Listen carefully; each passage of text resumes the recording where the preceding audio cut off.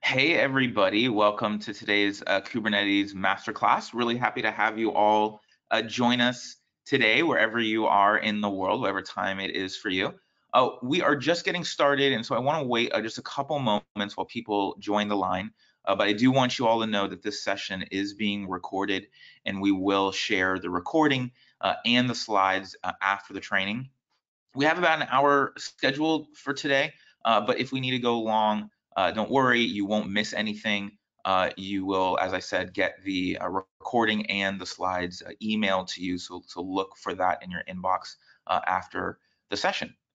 So without further ado, let's go ahead and jump right in. We have a lot to get through today. So as a way of introduction, my name is Matthew Shear. I'm a marketing manager here at Rancher. I included my contact information on the Rancher user Slack channel. I'll talk a little bit more about that as we go. But if you do want to get in touch, please consider me a point of resource for you at Rancher. If you're looking for a specific training, specific doc, something like that, don't hesitate to reach out. I'm just at Matthew on Slack, and my email is matthew@rancher.com. But the man who's going to be doing the real heavy lifting for us on this training is Karthik. Karthik, are you there? I am here. Hi, Matthew. Awesome. So Karthik is the Senior Director of Solution Architecture at Tigera. I'll let him introduce himself a little bit more as we go, but needless to say, he is our go-to person for today. He's really going to be doing all the work on the session. So let's get a few of the housekeeping items out of the way so that we can get into the main content and the reason that you all are really here. So as I said, we have about an hour.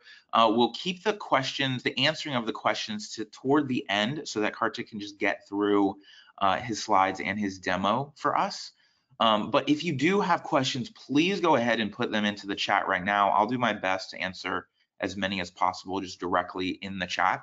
And whatever ones that I can't answer, we'll keep for Karthik toward the end. The other thing is that this is a master class, so we're going to be sticking more towards the topic on implementing network policy. But if you do have questions on Kubernetes, on Rancher, don't hesitate to ask them. As I said, I'll do my best to answer. But we do have other trainings for those, which I will talk about in a moment. And lastly, if for whatever reason you want your question to be private, just let us know. Otherwise, we'll answer it aloud for the benefit of everyone's, because this is for everybody's education.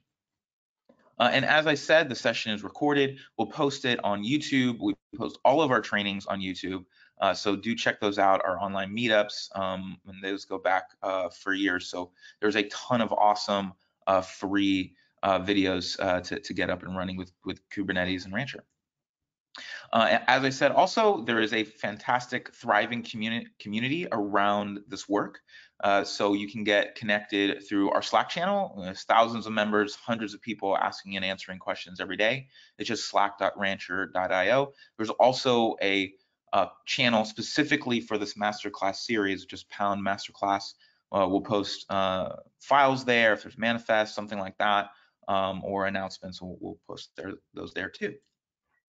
And finally, we have a lot of upcoming classes. So this week we're doing our online meetup, our monthly online meetup. It's tomorrow. We'll talk about new technology for K3S to help you automate upgrading at the edge and at scale. That should be really, really cool. And then for a lot of people, you might be totally new to Rancher and new to Kubernetes. So we do an intro session every week. It's totally free. It's live, just like this. It goes an hour and a half, so it's a little longer to help answer questions.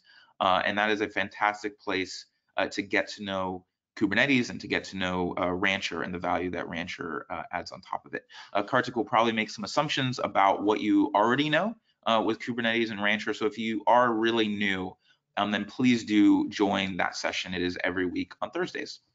So now that all of that is out of the way, I can pass this off to Karthik to make him the presenter. And of course, hopefully I share this to the right user, Karthik, because there are two now, since you have your backup. So I'm going to make an educated guess. And hopefully it goes to the right one, but we can make it. It's correct. Actually the wrong one.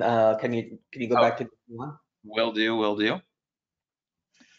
1 second. Yeah, I normally run Linux, and since there's a lot of Mac, I just had a backup just in case. Perfect. There we go. And do you see my screen okay? I do. You're good to go. Wonderful. So let me go to screen share mode, and good morning, good afternoon, or good evening, everyone. Thanks for joining today, and look forward to this conversation. As Matthew said, I will make a couple of assumptions around some basic knowledge around Kubernetes. But that said, the principles I'll be talking about today in terms of how you do dynamic network security in an orchestrator where your workloads are very dynamic and transient is applicable to other platforms as well. It's just that the focus is going to be predominantly on Kubernetes. And just to give you a little bit of context before I introduce what Tigera does and what some of our the projects we're known for, whether it is Calico and other sort of initiatives, before I give you an introduction to that, just to give you a little bit of context on why we are having this discussion on network policy today, I'd like to sort of call attention to the trend that's been happening over the last, let's say, 8 to 10 years, right, in our domain, where workloads have increasingly being decomposed from monolithic applications to microservices. And typically these microservices talk over some sort of a REST API between each other or over a network fabric. And increasingly these microservices are deployed, containerized on a Kubernetes platform, typically a platform such as Rancher or RKE or one of the other sort of Kubernetes platforms that is so prevalent in the market today, right? And the challenge that you'll find is that as these monolithic applications have transitioned to microservices, and these are typically just talking east-west between each other over REST APIs, ultimately the boundary for network security has moved from the perimeter down to the individual workloads themselves. And ultimately, a lot of organizations sort of struggle with this transition because often the security teams are still in the mindset of perimeter firewalls, where you have a nice perimeter firewall and sort of a soft center that's wide open inside. And that sort of architecture doesn't necessarily hold forward or hold the same level of value in this new world of microservices where everything is dynamic. And increasingly, when you look at the individual microservices themselves on a platform like Kubernetes, as Kubernetes spins up pods and dynamically orchestrates them, not just in an individual cluster, but increasingly across multiple clusters, these workloads are very transient. These workloads also show up with an IP address that can change as pods come and go, as pods are killed and restarted by Kubernetes. And all of these put a tremendous amount of pressure on sort of traditional network artifacts like perimeter firewalls, WAFs, and other sort of security artifacts that are based on static constructs like static IP addresses or IP addresses that are long-lived, right? So that's the fundamental problem that we're solving. So let's come back and introduce who Tigera is and what we do. So most of you are probably familiar with Tigera as the company behind Calico. And Calico itself is extremely widely adopted in Kubernetes, but the Calico team at Tigera has actually been working upstream in Kubernetes since the early days in helping some of the constructs for not just network security, but also for networking. And you'll find that the Calico team has been very influential and instrumental in developing concepts like network policy in Kubernetes that we'll be talking about today. Today, when you look at Rancher as a platform, as an example, you'll find that Calico comes by default within the Rancher platform, whether it's in RKE specifically, where you have a technology called Canal, which is the default in Rancher, and Canal is a project started by the Tigera team, fundamentally providing the Calico policy implementation on top of Flannel networking. Tigera has also been the co-maintainer of Flannel for many years, but also one of the options in Rancher is Calico, both for policy and for networking. So irrespective of whether you choose Calico, Canal, or Flannel, you'll find a very strong influence from Tigera in all of those default options within the Rancher platform. One other call out I'll make is that it's not just Rancher, but today you can use Rancher as a platform to manage a variety of Kubernetes platforms, including all of the major hosted public cloud offerings of Kubernetes. And one other call out I'll make here is that irrespective of whether you use Amazon EKS, Azure AKS, Google GKE, IBM Cloud's IKS, or pretty much any of the other major Kubernetes hosted platforms, you'll find that all of those cloud providers have worked with Tigera to make Calico the default out-of-the-box solution for network security within those platforms. And that's also true for most of the major commercial distributions of Kubernetes as well, and often many of the upstream installers too. So irrespective of where you deploy Kubernetes and which platform, you'll find that Calico is seamlessly integrated and typically often the out-of-the-box default as well. One other point I'll quickly mention is that the Calico team was also involved very early on in service mesh technologies like Istio and Envoy.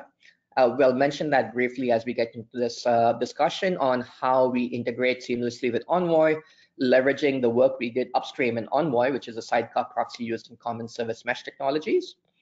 And likewise, we've also been working very closely with the Istio service mesh in leveraging some of the more advanced concepts around X509 identity and how a concept called SPIFFE is used for identity in service mesh deployments. And Tigera engineers are actually one of the co-maintainers of that SPIFFE specification.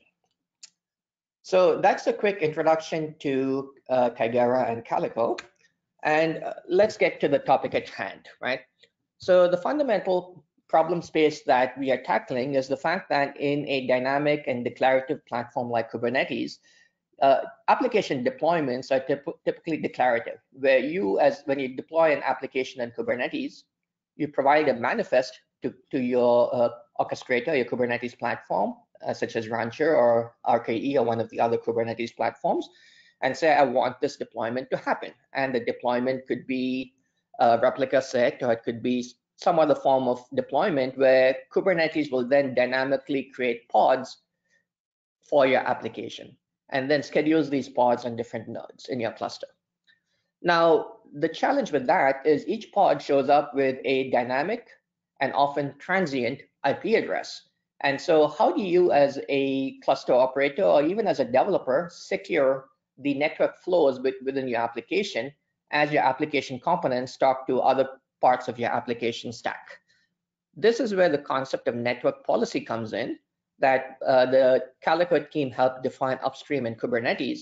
And because in Kubernetes, pod IPs are very dynamic and transient, you typically define a concept called network policy that helps define what workloads are allowed to talk to each other, so you can enable fine-grained microsegmentation amongst your workloads, typically within your cluster, but I'll also talk about the different controls that can provide access control to and from workloads within your cluster to other services outside as well. The fundamental attributes of network policy are that they are typically based on labels assigned to workloads in Kubernetes. So rather than defining your policy constructs based on IP addresses, you define them based on labels. Things like, I want to allow things labeled blue to talk to things labeled green, or things labeled stage equals production to other things that also have the label stage equals production, or things labeled customer equals customer one can talk to things labeled customer equals customer two, right? So, and ultimately it's the job of a network policy implementation like Calico to dynamically map those labels into the pods that are running within your Kubernetes cluster as Kubernetes dynamically scales them, and to create the microsegmentation rules and the tiny little firewalls within your host to implement those policy rules. Policies are also very declarative. So typically when you look at network policies, when you get to some of the examples, you'll find that these are based on a similar premise as applications in Kubernetes. But when you get to some of the examples that I'll show you in the demo that I'll have at the end, you'll see some very powerful concepts of what you can express within network policy. And I'll give you some very interesting demos on how you can secure some of the more, you can enable some of the more advanced network security controls as part of this baseline declarative policy model in Kubernetes. The third attribute is that unlike traditional firewalls or WAFs, where things tend to be very static, in Kubernetes, your workloads are extremely dynamic. And this is where a technology like Calico really shines in the ability to dynamically create these policy rules across potentially very large clusters at scale and potentially across millions of workloads. This is one of the reasons why pretty much all of the major cloud providers have picked Calico as the out-of-the-box default for network security, is partly because it can deal with very large scale, but can also enable these security controls with a lot of simplicity. And I think the demo will illustrate some of the simplicity behind Calico as well. So with a little bit of apologies to those of you who aren't voting during Super Tuesday today in some parts of the US, I did borrow a little bit of an election manifesto theme here. So the fundamental premise that Calico takes forward is this concept of enabling zero trust networking, which is within a platform like Kubernetes. As you have services talking to each other, what you're doing is fundamentally using some form of identity to authenticate every flow of communication between any pair of microservices, but more specifically to ensure that those communications are authorized for the specific kinds of flows that are occurring. So if you have a flow that's a backend application talking to a database, is that backend application supposed to talk to the database, i.e. making sure the correct policy authorization is in place, and then going back and being able to audit exactly what happened. So the fundamental premises that Calico brings forward are, like I said before, this concept of enabling policy as code, where you declare your policy in lockstep with your application deployment. Calico itself derives its workload identity from the underlying orchestrator, typically Kubernetes, where we get the network identity, so from a platform like Rancher, RKE, or one of the other Kubernetes platforms, but potentially also from service mesh technologies like Istio, where we can derive the application identity in the form of X519 certificates, or potentially JOT tokens, where Istio leverages a concept called Spiffy that the team at Tigera actually helps co-maintain. And ultimately, the Calico policy model can use both the network identity as well as the application level X509 identity to validate that the workload is indeed who they claim to be. Thirdly, that policy enforcement can happen leveraging Calico's integration with various potential enforcement points.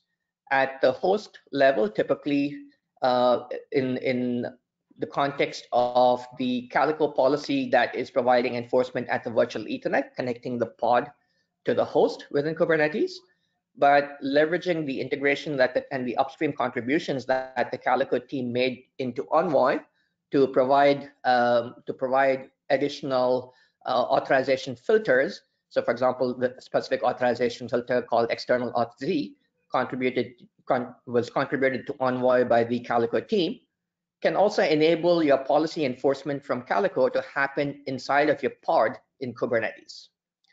And finally, Calico itself works on multiple platforms. Obviously, Linux, which is one of the most common platforms for Kubernetes, but can also work seamlessly on Windows as well, as some of you start to explore Windows on platforms like Rancher. And finally, the Calico policy model itself is a unified network level all the way to the application level policy model. In this session, we'll predominantly focus on the network level policies, but perhaps we can tee up a follow-up session to go further into the application level as well, where we can specify things like HTTP attributes, gets versus puts versus posts within the Calico policy model. So let's start by just doing a very basic Kubernetes network policy example, right? So assuming you have a few applications like a front-end application and say a database applications, a typical developer is going to label their deployments in Kubernetes within their manifest, where they might assign a label, say, called role equals front-end to the front-end applications, and another label called role equals DB to the database applications.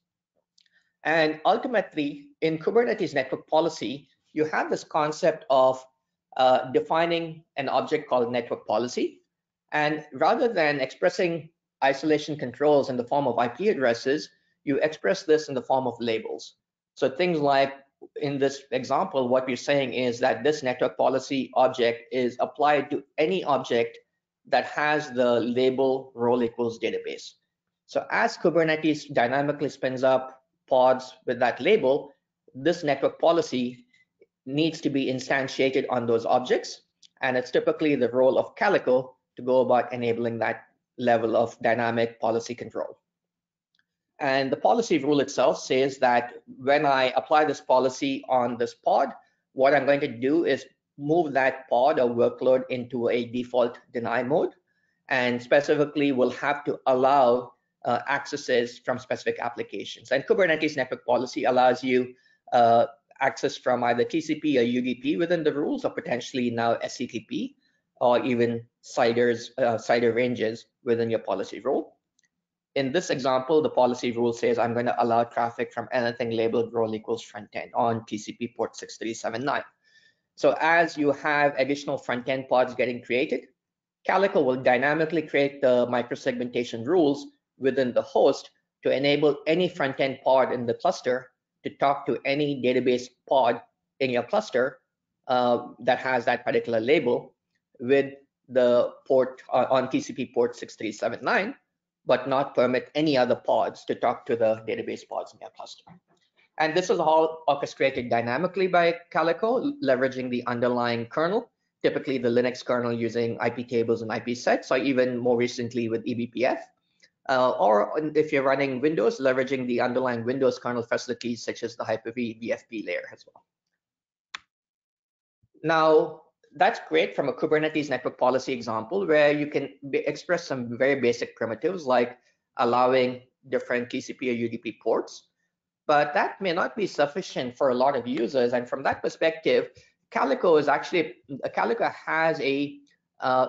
another policy model called the Calico policy model, which is a fairly significant superset of the Kubernetes policy model. Again, I want to reinforce that this comes by default out of the box within your Rancher platform. So literally the only thing you have to do when you deploy Rancher with say Canal or Calico is simply start using these policy options. Some of the benefits of using the Calico policy model are highlighted in this slide here. So specifically, in addition to just having allow rules, like in the case of Kubernetes network policy, you do have the option of creating other kinds of actions. I've called out a deny action here. I've called out a log action here. The role of a deny action, obviously, is to deny packets. The role of a log action is to log the traffic that is being filtered by that policy rule. So if you want to have additional visibility, you can also sequence your policy rules leveraging this order field. So you can actually define which policy gets instantiated first and what follows it. Notice I have this other thing called a service account, which I can use within my policy selectors. For those of you who are not familiar with Kubernetes, Kubernetes has some advanced concepts around role-based access control. But when you get to the demo, you'll notice that typically Kubernetes network policy is based on pod labels. And unfortunately in Kubernetes, pod labels have no RBAC. So any user or developer, if they have access to change labels within the application, they can delete a label or add a label and bypass policy. Service accounts are controlled by RBAC in Kubernetes. So when you use a service account label, such as in the Calico policy model, it gives the operator of the cluster and security teams more advanced controls where they can determine whether or not they will give individual developers RBAC access to read, update, delete, or modify labels associated with an application. So this gives you a lot more advanced controls. The last point I'll make is that Calico policies, such as a network policy here, can coexist with Kubernetes network policies. So it's not like you have to choose one or the other. You can have them work, have them both work seamlessly within your Rancher or other Kubernetes clusters. And again, like I said, given that Calico comes by default out of the box with all of the major Kubernetes platforms, all you have to do to enable this is simply start using it. One last extension I'll discuss. I mean, there's a number of other capabilities with the Calico policy model that are very powerful, but I did mention that the Calico policy model is a unified layer 3 to layer 7 policy model. And specifically within the same policy, not only can you express network level constructs like allowing TCP port 6379, but you can also specify HTTP attributes, like specifying I want to allow a HTTP post on a given path or path with a wildcard. And this leverages the deeper integration that the Calico team has completed with Envoy going back a couple of years. In fact, leveraging the authorization filter that the Calico team contributed upstream into Envoy a couple of years ago. So ultimately, the policy model is simply a unified network all the way to application layer policy model. And the benefit of this is that you don't need to start your deployments with a service mesh like Envoy or Istio, but it allows you to gradually bring in more advanced concepts like a service mesh as you need to. But the same policies seamlessly work as you start to adopt a service mesh as well. So to summarize, the fundamental concept that I think you need to consider as you start looking at how you use policies is, given that policies are declarative and expressed as code, and it's debatable whether you would call YAML as code or really YAML is just an option for markup language. Ultimately, what you're doing is you're managing your policy objects in the same manner as you would manage your application deployments in Kubernetes. So as you deploy your applications into something like Rancher to be orchestrated across one or more clusters, including RKE, you simply manage your network policies with the same sort of GitOps processes and CI/CD as you would your applications. Now, one last comment I'll make is that for the most part until now, we've talked about the policy enforcement where Calico policies are being enforced at the interface connecting the pod into the host. So literally before the pod is even able to send traffic into the host or receive any traffic from the wire back into itself, Calico provides these microsegmentation rules dynamically based on workloads coming and going across your cluster. But one thing you'll observe is that increasingly some of the most sophisticated network-bound attacks on Kubernetes aren't attacking necessarily just the pods, but are often attacking the host in Kubernetes and potentially the Kubernetes control plane itself. And one of the powerful features that Calico provides is you can use the same policy model to not just protect pods in Kubernetes, but also protect the host interfaces, including on standalone virtual machines or cloud VMs or cloud instances, but more specifically also to protect the Kubernetes control plane itself, so things like the kubelet or the API server or etcd or other components running in Kubernetes, including Kubernetes services as well. And this is something I will illustrate in the demo as I walk through the demo as well, because this is a very powerful capability. So the takeaway from this is literally, if it is bits on the wire, it doesn't matter whether it's coming from the pod, it doesn't matter if it's coming from the host, it doesn't matter if it's coming from the control plane. If it's pods talking to the control plane, such as the API server, if it's pods talking to each other, if it's the control plane talking to each other, all of those network-bound traffic can be secured using Calico policy. And that is an extremely powerful statement to make. Literally, if it's bits on the wire, you should be able to secure them using Calico. And when I get to the demo, I'll distinguish between this concept of workload endpoints, which is where we are protecting the pods themselves, versus host endpoints, where we are protecting the host. So just to summarize a little bit before I get to the demo, the fundamental benefit of the Calico approach around cloud native security in platforms like Kubernetes is, again, ultimately the fact that this is dynamic, declarative, and managed natively using Kubernetes, as Kubernetes dynamically orchestrates workloads up and down.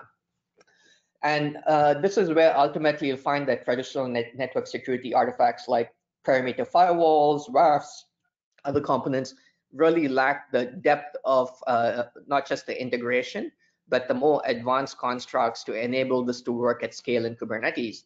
And this is one of the reasons why today, when you look at any major Kubernetes platform, typically they come out of the box with Calico enabled as the policy layer within it. In terms of how Calico itself enforces those rules, like I said, we leverage the underlying kernel So Calico itself simply creates the rules using whatever user space libraries are provided and APIs. And in the case of Linux, we provide an option of either using IP tables and IP sets or eBPF. Specifically with IP tables and IP sets, the concept of an IP set is a construct which is very powerful and allows you to take a large number of IP table rule lookups and collapse them into a single hash lookup within the Linux kernel. So rather than looking up large sequences of IP tables rules, the way that Calico implements filtering down to individual pods is a single hash lookup in the kernel and for a potentially a large range of IP addresses. So this is a very powerful and extremely scalable way of doing IP tables. Alternatively, we have some folks that also like the power of eBPF, and eBPF provides the way to hook in arbitrary bytecode into the Linux kernel at various points. And eBPF can plug into various points of the Linux networking stack, including the socket layer, including the IP tables layer, including the traffic control layer, and various other points all the way down to the device driver. And Calico recently has a capability of also providing a data plane leveraging eBPF as well. Similarly, Calico can also work on Windows. The Calico team collaborated with Microsoft on this. And in collaboration with the Microsoft development team, Calico policies can be seamlessly enforced on Windows as well, leveraging the host networking service and the underlying Windows kernel as well. So ultimately, Calico leverages the best underlying data plane that is provided by the underlying host.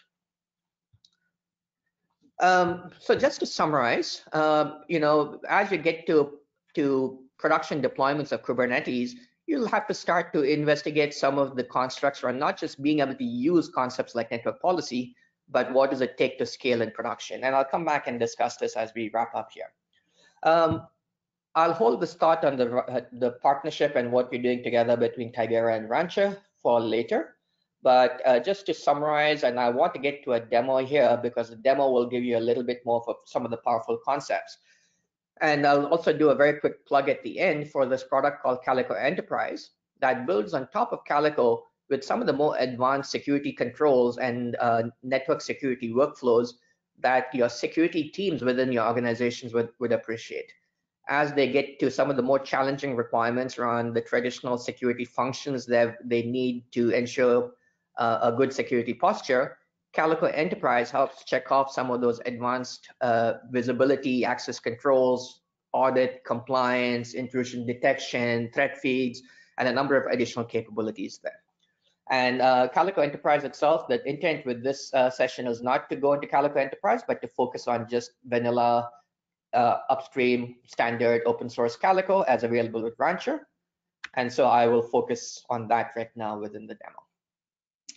So just to give you a little bit of a insight onto what the demo is going to be doing in terms of the different use cases for network policy, I'm going to use a sample microservice application where there is 3 different microservices talking to each other for a, let's call it a online bank. It's just a synthetic application where you log in via the front end customer pod, which provides a web UI. And the customer pod happens to be talking to a bunch of summary microservices, which provide the business logic. And the summary microservices talk to a bunch of database pods or database services, which provide the backend data store. And ultimately, when you log in via the internet to the customer pod, you get access to this, your online bank with perhaps your bank balance. Now, let's go launch some attacks on this, right? So this is a internet-facing application. And to illustrate the power of network policy, what we're going to do first is we're going to assume that that customer pod gets hacked because it is facing the internet. Perhaps it's a poorly written application. And leveraging that attacked customer pod, the attacker is going to try and target the database directly and try and talk to the database. So that's the first attack we're going to launch. The second attack is now that the attacker is in your environment, perhaps he has access to your X509 certificates and can launch more advanced attacks. I don't have time to go into this one, so I might actually skip this one to show you, some of the power of the Calico application layer policy model in a subsequent webinar. But the third attack I'm going to launch as an attacker is then talk back to a command and control server over the internet to perhaps enable some data exfiltration, such as some PII information that I've taken from the database. The fourth attack I'm going to launch is I'm going to potentially launch attacks against the Kubernetes control plane itself, including components like the API server or etcd. The fifth attack I'm going to launch is potentially launch attacks on host-based services, including Kubernetes services such as node ports or other service types. And so what I'm going to show you is how you can protect against all of them with Calico policy. So let's start there, and let me take you to my cluster, which happens to be running RKE. And it's just a very simple cluster. The main thing is I'm running Calico as part of this cluster, so it's a pretty standard RKE cluster. And to begin with, I'm going to just deploy this YAWBank application.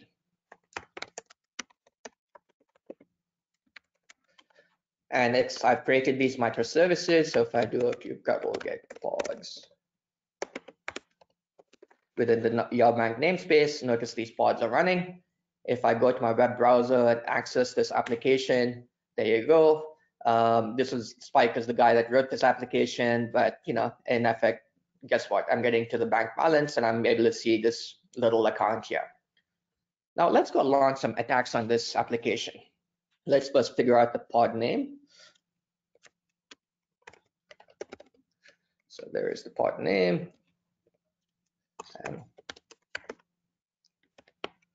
And let me just kubectl exec into the pod and do a, let me figure out.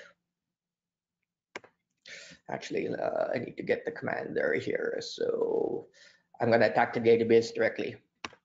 So let's do this. So now what I just did there is from the customer pod, I've gone directly to the database. And when I did that, notice that I'm not just able to see my account, but I'm able to see everyone's account by going directly to the database. So in effect, what has happened is since we have left the database unprotected, we're able to log into everyone's account. So let's use some policy to protect that. So let's do a kubectl apply some network policy.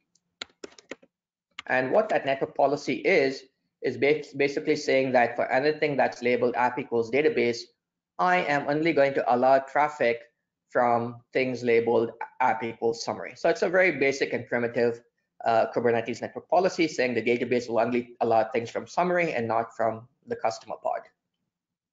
So now if I go back and rerun that attack, notice that at this point, this curl from the customer pod to the database times out. So that's good. We prevented that attack. Now, how can we expand on that, right? And so there's additional things we can do here. Let's do a couple of things. Let's do that's great that we've now protected the database pod, but why don't we just protect every other pod within the cluster, i.e., let's move the cluster into a global default deny mode where no pod will be able to talk to any other pod unless there is a network policy in place. In Calico, this construct is a very powerful concept, which is the ability to define policies across the entire cluster. And this concept of default deny is enabled by simply matching on every pod, so having a selector of all, but then not providing any ingress or egress statements. So in effect, by applying this very simple network policy, what I've done is I've put my entire cluster into default deny mode.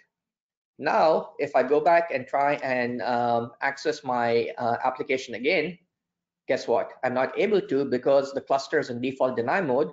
The customer pod is not able to talk to the summary pod. The summary pod is not able to talk to the database pod. So nothing actually works unless I, as a developer, go in and create some policies. So let's do that. Let's do a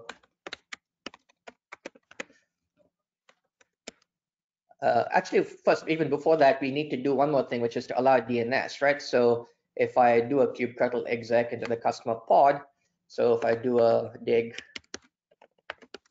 I can't access anything. I can't even do DNS lookup. So let's first allow DNS.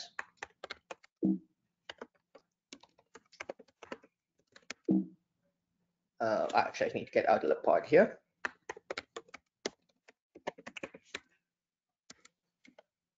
And basically what that DNS policy is doing is saying I'm allowing every pod to do DNS lookups within my cluster, right? So I'm just allowing traffic to the kubedns server. Now, if I go into the pod, I should be able to do things like dig google.com. But if I try to actually ping anything outside, that doesn't work because my cluster is in default deny. So then let's add some policies for my actual microservice application. So let's do a kubectl. Let me get out of the pod.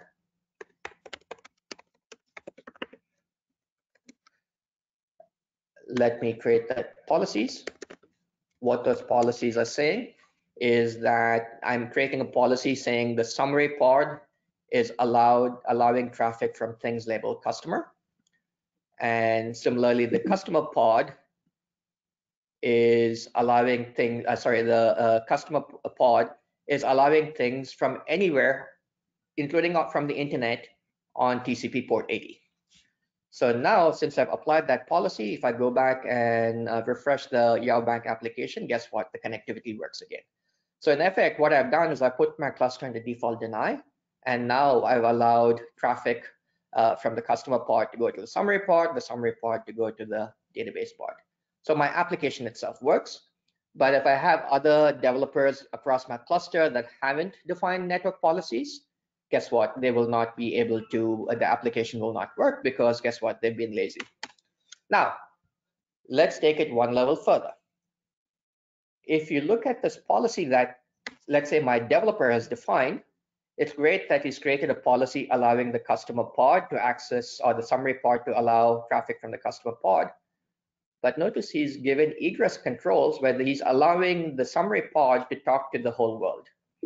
Similarly, on the customer pod, he has created an egress policy within the Kubernetes network policy saying, I am going to give this customer pod the ability to initiate TCP connections to the rest of the internet, which may not be a good thing because what happens if this pod gets attacked and the attacker tries to attempt a data exfiltration using that pod? So maybe you don't want to permit that. So how do you prevent that? So let's do this.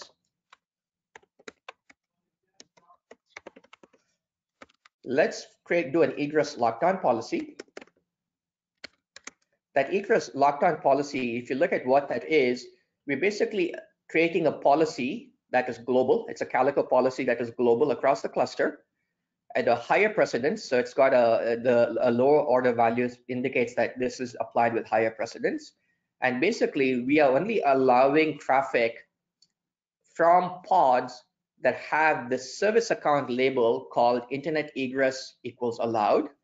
And only those pods are allowed to talk to the world. All of the other pods, and so for pods, all of the pods that, other pods, we will basically deny any traffic that is not destined to the CIDR ranges specific to the cluster. In other words, we are restricting all other pods to only talk within the cluster. So this happens to be my pod CIDR. This happens to be my service CIDR within Kubernetes. This happens to be my external CIDR. And fundamentally, what we're saying is only pods that have the label service account selector internet egress equals allowed. In Kubernetes, every pod has a service account assigned automatically, independent of whether you choose one or not. If you don't specify one in your manifest, you will be assigned the default service account in Kubernetes. But like I mentioned, service accounts and service account labels are controlled via RBAC. So who is allowed to get this label is something that you as a cluster operator or as a platform team can specify. So now that I've done that, let's go back and do let's get into the pod. And now let's obviously do a dig. This will still work because I still allow DNS. If I do a ping, guess what? I can't get out to the public internet because I have restricted access to just specific pods. Let's actually now label this pod. Maybe we want to allow the customer pod individual access, but I'm going to create this label as a cluster operator or as a platform team with additional RBAC privileges. So what I do is I do a kubectl label service account, in the Yaobank namespace, the customer service account, which I've deployed my customer pod with the label internet egress equals allowed. So essentially, I've created that label, allowing that customer pod access to the internet. Now, if I go back to that pod and try that access, guess what? Because I now have the service account label on that pod, it's been given access. Now, that's all great because, in effect, what we've done is we've now given fine-grained access control to every pod within my cluster. Now, let's get to some of the more advanced controls you can do at the host level in Calico. To illustrate that, I'm first going to go to another host outside of my Kubernetes cluster. It happens to have network access to my Kubernetes cluster. But from there, I'm going to do a very simple curl -k. Actually, I don't even need the -k. I'll just go -v.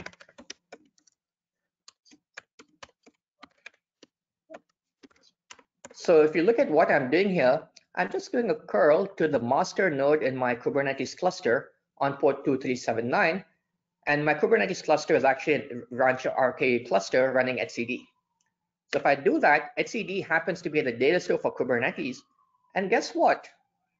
I am able to access etcd. So my Rancher deployment has left my etcd access open to the world. There's probably good reasons for that, because guess what? You might need to have different etcd instances on different masters talking to each other. But is there any particular reason why that etcd instance needs to be allowed access from the whole world? I would encourage all of you to go back and look at your Rancher deployments to see if you left parts of your Kubernetes control plane, things like your kubelet, things like your etcd service, which is ultimately the brains behind your Kubernetes deployment. Have you left them with world access? That's not good. There's no reason to have etcd accessible from outside the Kubernetes cluster. So guess what? Right now I can access it, and that's not good at all. So how do we protect that? So let's do a. So first, I'm going to create some policies protecting the host. And to show you what those policies are, in effect, I've created some policies saying if the node role, the host role is a Kubernetes master based on the node label, I am only allowing access to specific control plane ports, but only from other master nodes. So only other master nodes can access etcd. Only other master nodes can access things like the kubelet and some of the other control plane components. And the 6443, I might need to allow access from the outside world. So I have a separate policy saying if on masters, I'm allowing world access to ports like 6443. Similarly, I might, on a worker node, I have a policy saying I only allow access to the kubelet and not other services. And one last policy I have is maybe I don't want to use node ports, so I'm locking down node ports saying I'm going to deny access to any of the node port range. And notice in Calico, there's some advanced features like pre-DNAT to allow policies to apply to Kubernetes services in addition to Kubernetes pods. So now that I've done that, let's actually create the host endpoints. So if I do a kubectl apply -f, and what that host endpoint is simply a object in the Calico data store, which is Kubernetes, saying that for this particular master node, I've created a host endpoint, but in this case, protecting the host interface for the IP address I'm expecting on the host and the host name I'm expecting for the host. Similarly, for each of the 2 worker nodes I have in my cluster. So in this case, in effect, now Calico, in addition to protecting the pod interfaces, is also protecting the host interfaces. So now if I come back and launch the same attack from here, guess what? This one times out because there's really no reason for etcd to be given access from the rest of the world. So that's great. That's not it though. Guess what? This service I was accessing from my Yaobank application, that's a node port.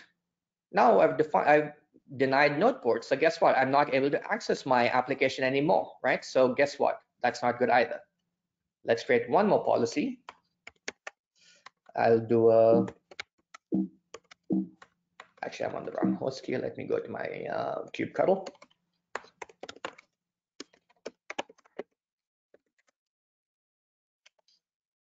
And if you look at what this policy is, in this policy, I'm basically saying for selected node ports, like in the case of my Yawbank application, I am going to allow traffic to that particular node port, leveraging this advanced Calico feature called apply on forward, which allows that policy to apply on Kubernetes services. And with this pre-DNAT rule, so this is prior to kubeproxy doing its DNAT as part of its service forwarding in Kubernetes. So in effect, we can use the same Calico policy model to protect your services in Kubernetes as well, in addition to protecting your pods. And now that we've allowed that access, so let's go back and refresh. And guess what? Now I'm able to access my node port again. But in this case, the access to that node port is now controlled by the administrator, rather than allowing individual users to create their own node port services based on random ports, right? So again, ultimately what these policy constructs do is provide more advanced controls, not just to developers, as in the case of Kubernetes network policy, but to cluster operators, to security teams and platform teams with some of the more advanced controls and Calico policies and Calico global network policies to lock down your cluster, lock down not just the pods in your cluster, but also the hosts themselves, lock down the Kubernetes control plane, as well as when enable policy-driven control for when pods are given access to control plane components, or even to things outside the cluster.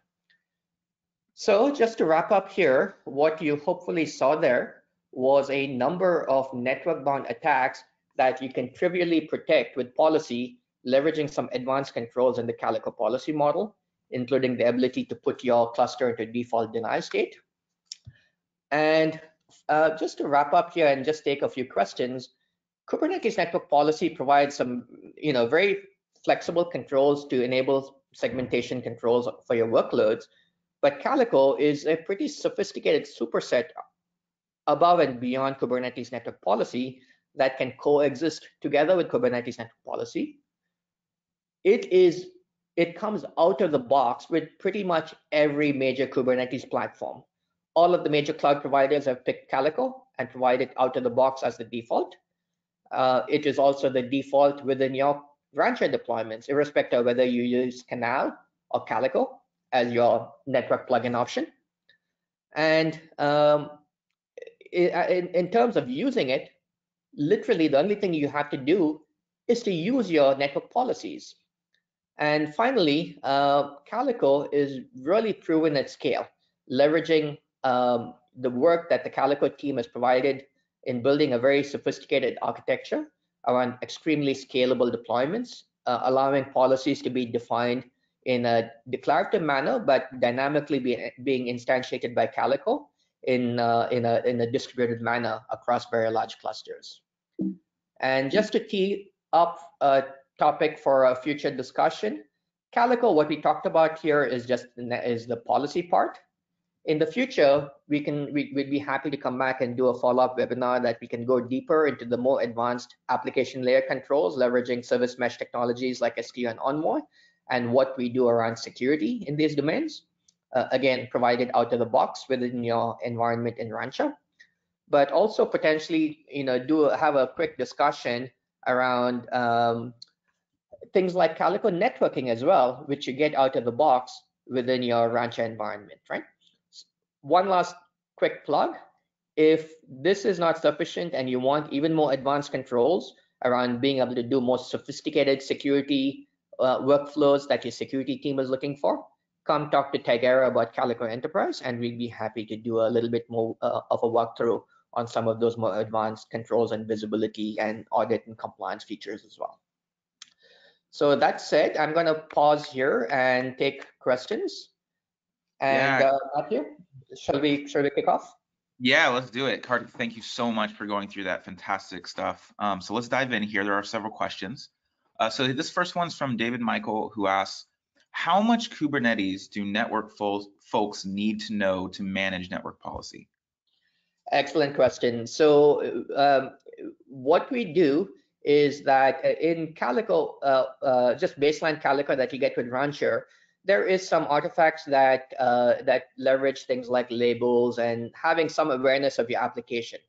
In Calico Enterprise, we literally make this really trivial to use, where we can actually help build the policies for you and be able to do much more advanced sort of user-friendly and operator-friendly controls, so that not only are your development teams using policies in Kubernetes, but also your security teams can sort of bring forward some of the concepts they're familiar with, but leverage them in Kubernetes. For example, deeper integration with firewalls, so that your security teams that are used to defining firewall rules in a Palo Alto Panorama or Fortinet or similar platforms can continue to do so, but we provide more deeper integrations. So we really target Calico Enterprise as more operator-centric, versus Calico itself provides all of the basic controls in a very Kubernetes native fashion. But to answer the point, there is a little bit of knowledge required for network policy in Kubernetes, and we provide a number of sort of training options to allow you to use them in a seamless manner. Makes sense. Okay, thank you very much. All right, here's the next one. This is from Joseph, who asks, who do you see maintaining, deploying, and enforcing these controls? Is it security team? Is it devs? Excellent question.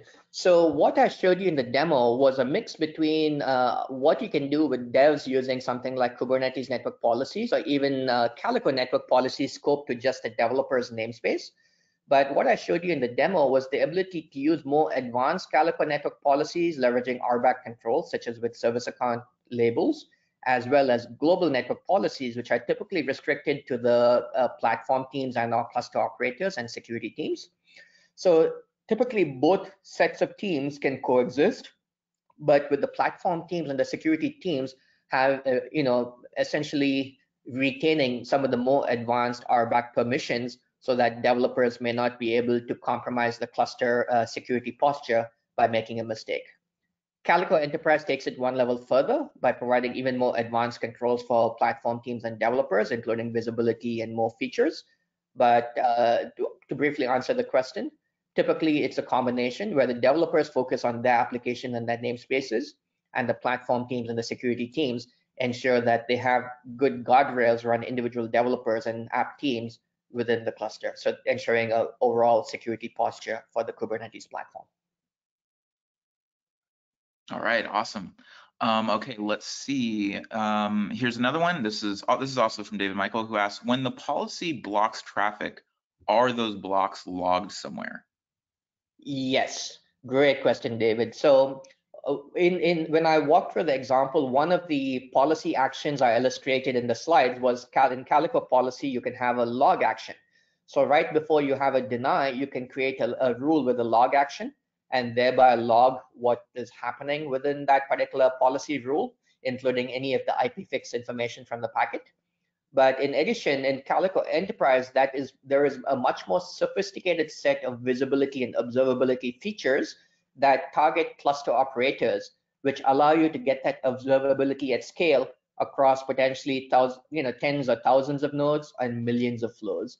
So not only are you getting the visibility down to the individual policy rule level, but a very sophisticated way of collecting this at clusters at scale and being able to visualize what is happening using some very advanced visualization tools. So if you're interested in that, David or anyone else, please ping us offline at Tigera, or go to our, come to tigera.io, and you can actually get more information on Calico Enterprise, which targets cluster operators. But cool. For the baseline, you have the log action that give you in baseline Calico that gives you some level of observability as to what's happening. Cool. All right. Awesome. Makes sense. All right. Here's the next one. This is from Murari, who asks, how do you restrict secrets from two different deployments that are in the same namespace? Yeah, and secrets is can mean, so secrets in a Kubernetes context means something very specific, right? So what Calico is focused on network security. Literally, like I said, any bits on the wire that applications send to each other. In Kubernetes security, there's different domains of security which are important to consider. One is build time security while you're building your containers and being able to scan them for vulnerabilities, image provenance, and other features. Similarly, there's when security and policy governance, when you present your application to the API server to validate that things like the user is being authenticated, the right sort of application constructs are maintained. And then what Calico does is once your application has been deployed to the cluster, to ensure that your application hasn't been compromised, the application instances are doing the right thing, and they're only doing the things they're authorized for. So what we focus on is the network security. Typically in a Kubernetes cluster like Rancher, you also want to have things like pod security policies and other controls over how your things like your secrets are managed, how you ensure RBAC around Kubernetes secrets, which are also a very distinct concept in Kubernetes. And ultimately that is governed by RBAC controls that you get in a platform like Rancher to ensure that secrets for individual users are locked down from other users of the platform.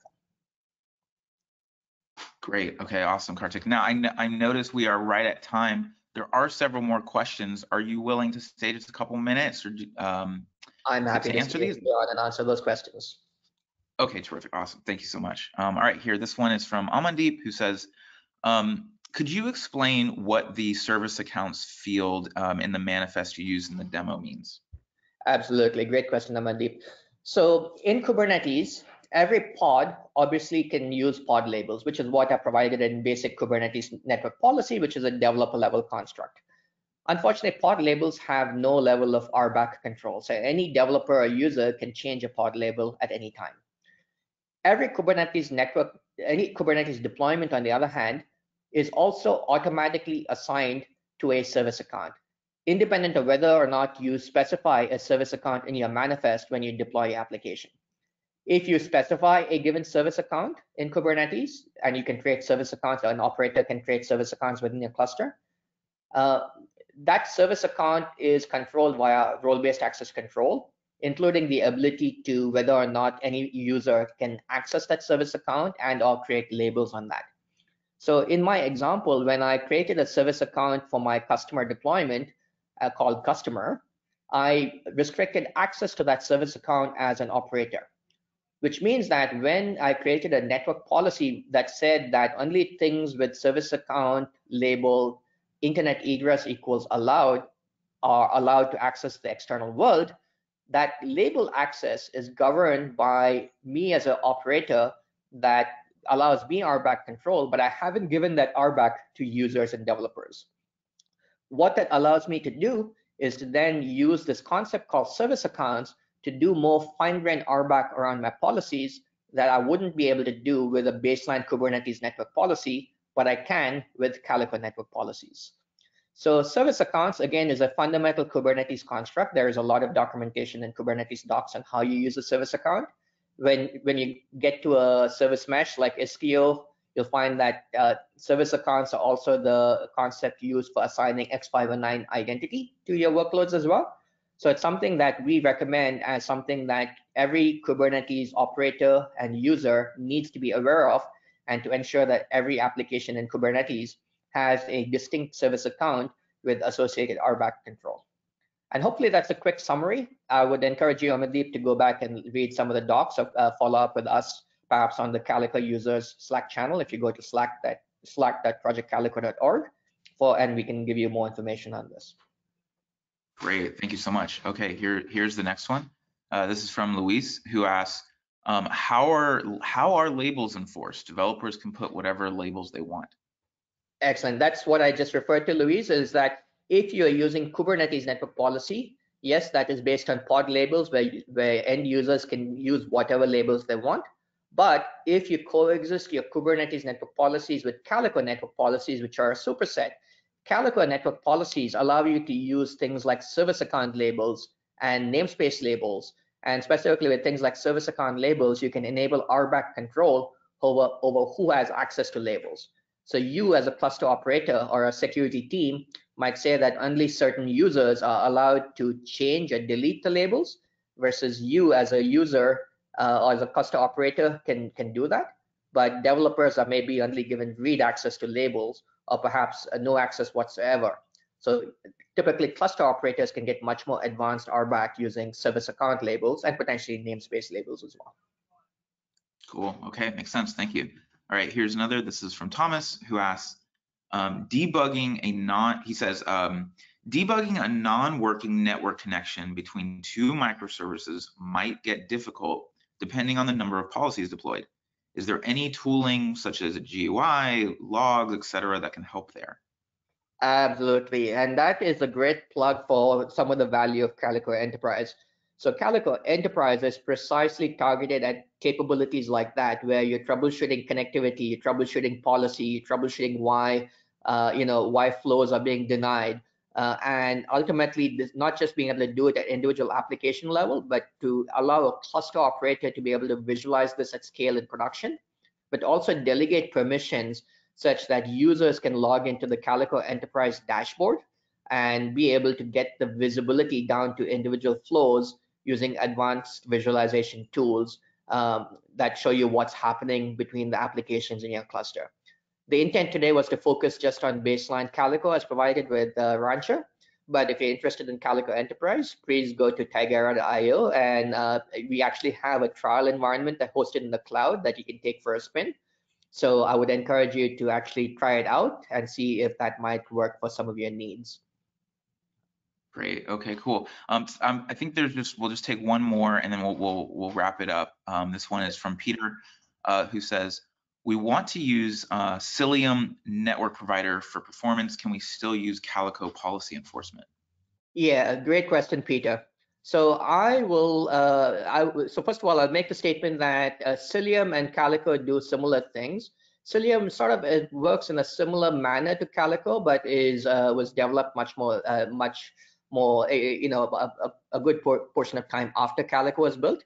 And you find that as much as there's a little bit of awareness of what Cilium does, it lacks some of the more advanced capabilities that Calico provides.